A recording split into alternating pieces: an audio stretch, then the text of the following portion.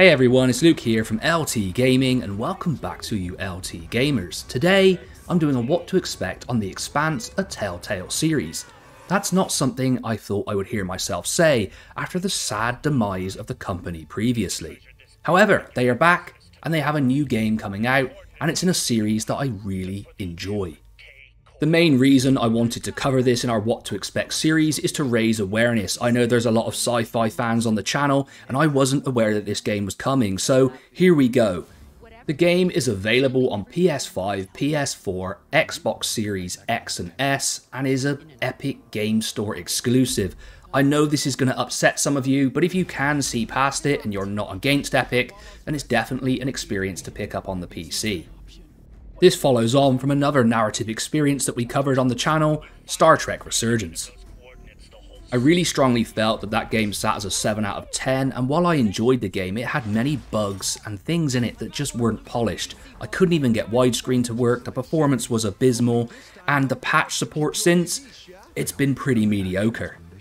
So I am hoping whoever is responsible for the resurrection of Telltale, that they can do a better job in this regard. Essentially, in this game, you get to experience the exciting universe of the Expanse like never before. From scavenging wrecked ships in Zero G to combating pirates, you have to make the difficult choices in this latest adventure from Telltale. And those difficult choices are promised to have grave consequences, so you have to contend with the unforgiving brutality of space, the politics of a corrupt solar system as seen in the books and the TV series, and the animosities of your crew. In the game, you get to take the role of belter Camina Drummer, and it is very much a prequel to the original series. She eventually goes on to become president of the Transport Union. She was born on Zariis Station where she worked as a dockhand until she met Anderson Dawes. She becomes disillusioned with this relationship and eventually ends up with a bounty on her head. Now, she resolves this and ends up becoming head of security at Tycho Station. Throughout the series, she is constantly interacting with the OPA factions and getting herself into trouble.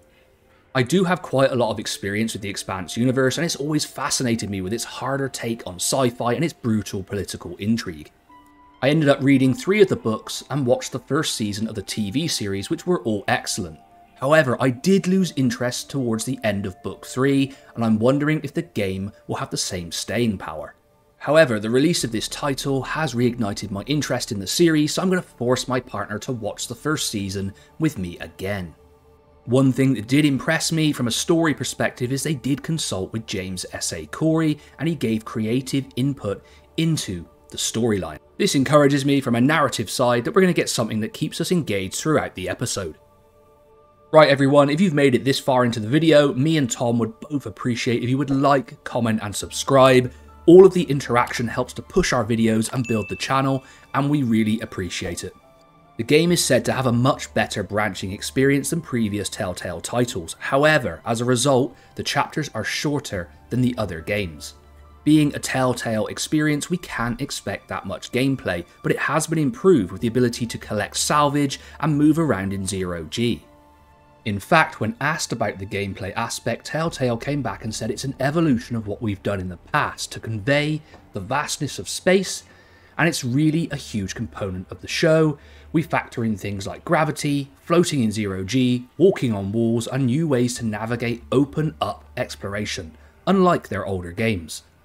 If they are able to deliver this improvement in gameplay, then I think it will immerse the player more in the narrative experience. The game runs on the Unreal Engine and the graphics have been greatly improved. The lighting, I have to say, looks exceptional during the gameplay clips that I've seen. This shows that Telltale have decided to step up the presentation aspect of their game, and this is greatly welcome. One thing that is interesting to note is you need no prior understanding of the Expanse universe to enjoy this title, so it can basically appeal to anyone, but is a great opportunity to jump into the series also.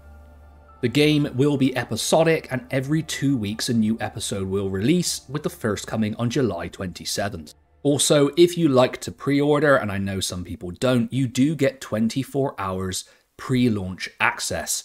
So basically, you could be playing this now.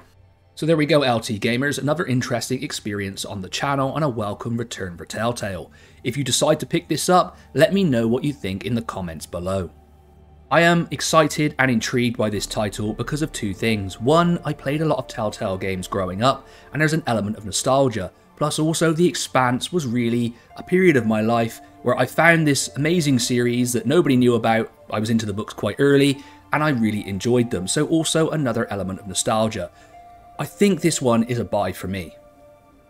Lots of stuff coming for the channel. Star Trek is on the way this weekend, and Tom has some great stuff up his sleeve. I expect nothing less from my very talented brother. But anyway, as always, I will catch you on the next one.